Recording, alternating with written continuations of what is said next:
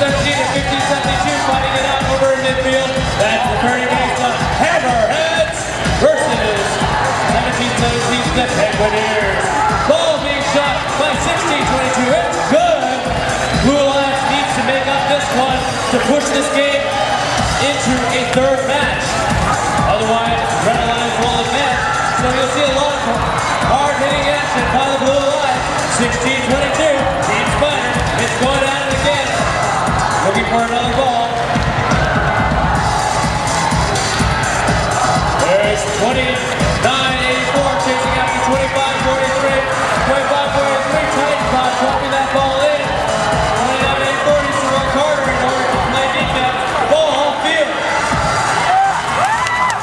And 25-44 Titanbot still scoring despite 29-84.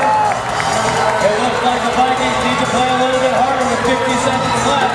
They're up against 17-17 now. And 25-43.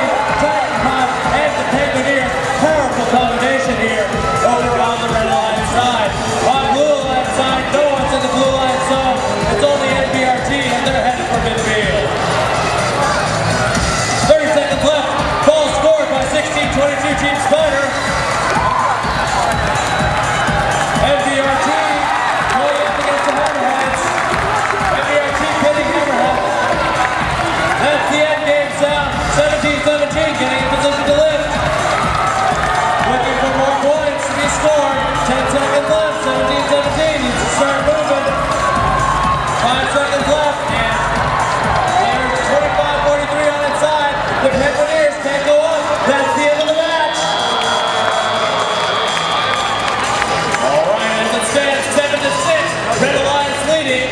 After penalties, we'll see if Blue Alliance has managed to hold on. Otherwise,